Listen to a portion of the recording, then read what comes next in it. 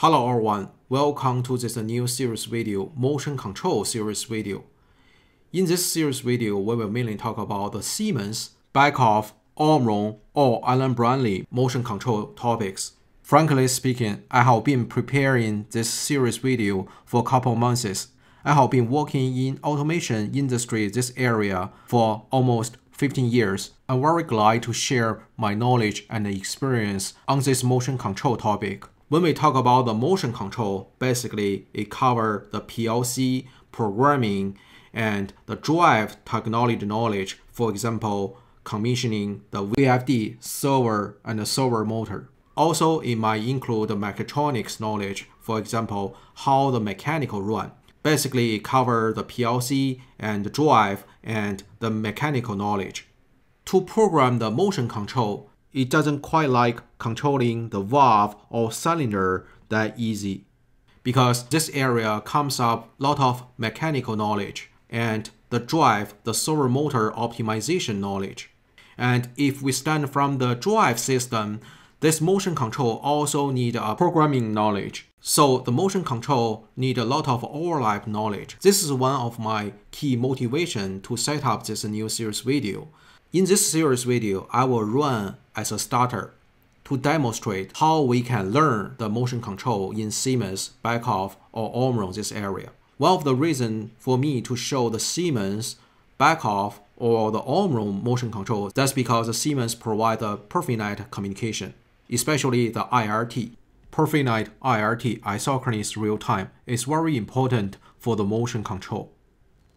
And back-off and arm-on provide the EtherCAT communication from the controller to the drive. Both PerfectNet and the EtherCAT provide the real-time communication. And from Rockwell Allen-Bradley side, they called time synchronized. When we try to search or browse the motion control about the Siemens, back-off, arm-on, or Allen-Bradley from the website or from the YouTube or from some videos, actually the information and the material, they are not so rich. It's not that simple as programming PLC only or commissioning the drive system only. So it need to come up some knowledge together. So this is my second motivation to set up this series video. I would like to show or demonstrate how can we step by step to set up the motion control. The third motivation to do this video, as we can see, Siemens or back-off or arm-on, they probably provide some videos. However, we will find most of those videos will mainly talk about the production. They are production oriented.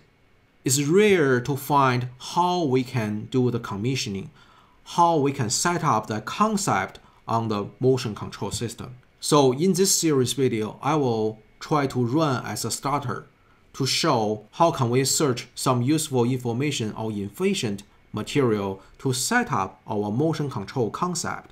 And let's set up the motion control from very simple task to a middle and a little bit complex motion control task. Let's do that step by step. And I will share all the materials and the documents I can find from the website. And there's no hidden information from these videos. Alright, this is a brief open speech. In next video, I will list 9 questions, basically show when we try to learn the Siemens motion control, what the basic question we would have. Basically, those 9 questions will help you to have a rough idea on the Siemens motion control and will help you to step in this motion control world. Alright, see you in next video. Thank you for watching. If you like this video, please give me a thumb up.